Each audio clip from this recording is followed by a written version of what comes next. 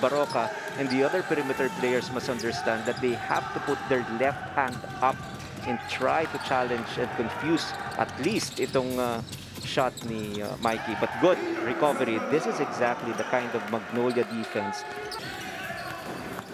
Williams again, trying to shake off Baroka. Doesn't work that time. Now Gio will push it. Nakita si Sangalang on the run. Ian! Allowing TNT to score on an unmolested basket once again. Sangalang, basic on that one. Sangalang gets away. Niluwa. Abueva trying to keep it alive. It is picked up by Baroka. They feed Ian again. And also from the three-point range, 14 out of 26 for 53%. So sometimes you have to pick your poison. Ano ba ibibigay? He knows exactly how important he is in the roster of Coach Chito Victorera. Sangalang at the post. Binigay kay Corpus. Nakakalampag ng Hotshots. Deficit down to 10. May bonus pa para kay Jackson.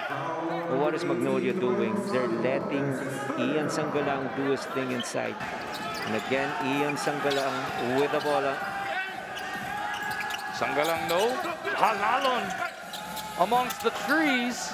Ian gets the bounce. Sangalang has taken over in this third quarter. Nakakascore ka sa opensa, pero ito, ang balik sa'yo. De La Rosa no. Sangalang again.